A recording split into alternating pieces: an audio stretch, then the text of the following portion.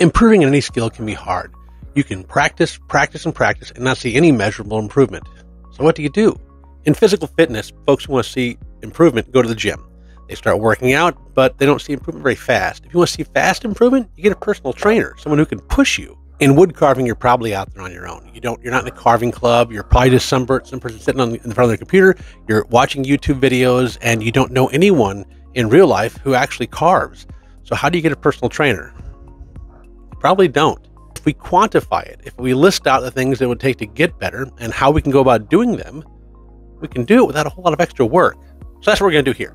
I'm going to break down 3 things that you can do to start getting better at carving, and I'm going to give you a 4th thing too at the end, which I think is probably the most beneficial. So please stick around for that, because I think that's the one you need the most. I think this one's going to have the most impact. Number 1, attempt carvings that make you uncomfortable. If you look at a carving and you think, I'm not sure I can do that, that is the carving you should try. If you look at a Daedalus tutorial, Doug Link, or Alec Lacasse, I don't care who you're looking at.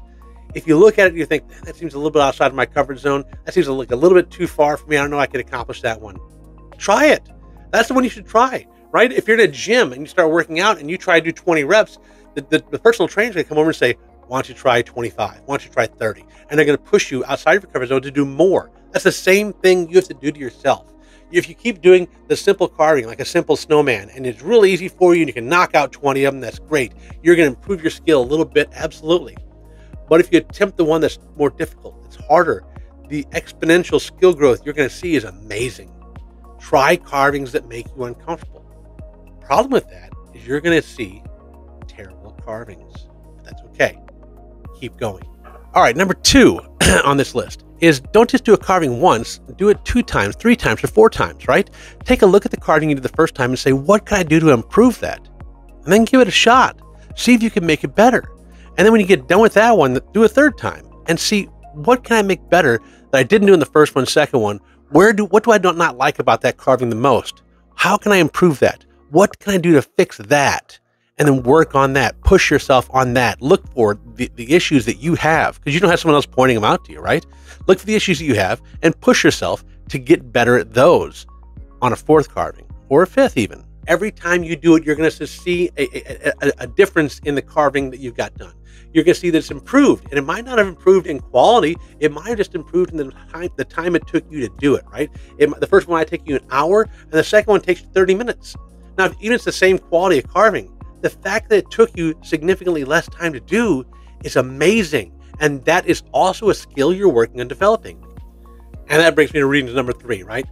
Finish terrible carvings. This is my favorite, right? I cannot tell you how many times I get into a carving and I'm halfway through and I realize it is looking terrible. It is absolutely atrocious and I should throw it away. That's the smart move. If I threw it away, that'd be best. No one should see this thing. I'll throw it in a fire pit and it'll never see the light of day. No one will know how bad of a carving I made. But finish terrible carvings. No one can teach you this skill. This is the one you have to teach yourself, right? The ability to fix a terrible carving that is coming along horrible and taking it, turning it into something wonderful, right? Now, I know that doesn't sound quite right, because you can sit down with a master carver and they can show you how to make a great carving. Absolutely. But when I say no one can teach you how to fix terrible carving, I'm not talking about the physical skill of doing the carving. I'm talking about the mental skill of fixing that carving, right? When you get to that point where that carving is terrible and you look at it and you know it's terrible, being able to work past that, work through that, and figure out what next step needs to come is not something someone else can teach you. That mental process, that mental skill, is something you can only develop by doing it. And so if you let yourself go, if you let yourself walk away from it, you're never going to fix that. So don't let yourself walk away from it. Don't let yourself get up and go do something else and go do another carving. Don't move on. Stay here. Force yourself to stay in the seat. Stay in your carving chair, stay in your carving bench, stay in your carving wherever you're carving at, and finish that terrible carving. And then make another one. Like I said, do it 2 times, do it 3 times, do it 4 times. Make more terrible carvings. The more we make terrible carvings, the more you're going to be able to make beautiful, wonderful carvings that you weren't able to make before. So then the next time that feeling hits where you're like, man, this carving is looking terrible, I hate the way it looks, you'll be able to work past it more easily because you know what you're getting into. You know what you've done. As you do this, you're going to pick up new skills. You're going to pick up tools for your carver's toolbox, basically, that you can use to improve other carvings. You're going to say to yourself, man, the way I fixed the eyes on that ghost can really apply to what I'm doing with this mushroom man. Or the way I did that hillbilly or that jack-o'-lantern is really going to apply to this gnome, because what I did wrong there, I can fix here. Growth is not easy. It does not come natural to us. We've got to push ourselves to grow. So when you see something and it gets hard, and it's going to be hard, and it gets where you're not comfortable with it, and it's not going to be comfortable, that's when you got to push through. That's when you got to put that extra effort in to push past it. Hey, if you want to help the channel out and get something in return, you can head over to Etsy and get one of these carving stickers of different varieties. You can put one on your water bottle, your tool tote, your carving space, wherever you want to put a sticker at. If you want to help out, you can. If you don't want to help out, don't even worry about it. This is my carving sticker. That one's funny to me. At any rate, thanks so much. And that brings me to the bonus reason, number 4, right? This is the one that most people don't want to hear. And this is a terrible thing. I hated this one the most because I'm an introvert, right? I don't like talking to people. A person's great. I'm talking to you, you're awesome. But people are terrible. Man, I hate dealing with people. Join a carving club. And that can be hard. That can be difficult. Because for one, like, how do you find one? Most carving clubs don't even have an online presence. I mean, so many of them. The one I'm in doesn't have an online presence. They're not online. There's no website. So what do? You can go to your local library. You can ask around there, because a lot of them set up at local libraries. You can get on Facebook groups like Let's Talk Carving and get in there and ask, hey, I'm in, South California. I'm in North Texas. I'm in East Louisiana. I'm in the middle of nowhere, Pennsylvania, and say, what carving groups are near me?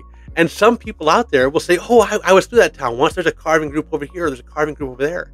In those Facebook groups, you got carvers that have been doing this for 20 or 30 years. Another great resource is the Woodcarving Illustrated forums, or Chip Chat and their forums, right? Chip Chat is a website, it's a magazine, and Woodcarving Illustrated, the magazine, they have forums online. There are all kind of resources that you need to find.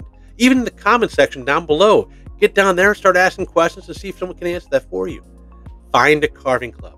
Get into a carving club. So what benefits are going to be there if you join a carving club, right? You're just going to be having other people around you that carve. Is that it? No.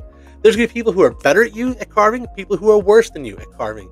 And the beauty there is the people who are better than you, they can help you improve at the things you need to improve at. And the people who are not better than you, they are resources for you to use to improve your own ability, because you can help teach them. You can help show them. You learn so much by teaching someone else, because you learn how to quantify what it is that worked for you. And when you quantify it, you can realize how to better utilize that tool on your own. Because you may have been using it and not realizing, hey, I'm grabbing a crescent wrench, until you try to tell someone, oh, this is what a crescent wrench looks like. Well, yeah, I have been doing that. That's a really neat point, Johnny. You're going to teach yourself so much by teaching somebody else, by helping somebody else. So definitely get into a carving club, not just for the chance to get a mentor, but for the chance to mentor somebody else. And that's all I got for you today. Listen, I'm so glad you guys stopped by. Thank you so much for sitting with me and visiting with me, and let me talk to you guys about what it is that I want to talk to you about. If you liked the video at all, if you saw any kind of value in this whatsoever, please like the video, subscribe to the channel, and don't forget to comment down below and talk to other people about maybe joining a carving club. See if there's one near you. There's going to be resources. I'm going to put them in the description below. Thank you so much for watching the channel. I hope you guys have a great weekend, and watch one of these other videos, right? They're popping up on the screen here and here and here.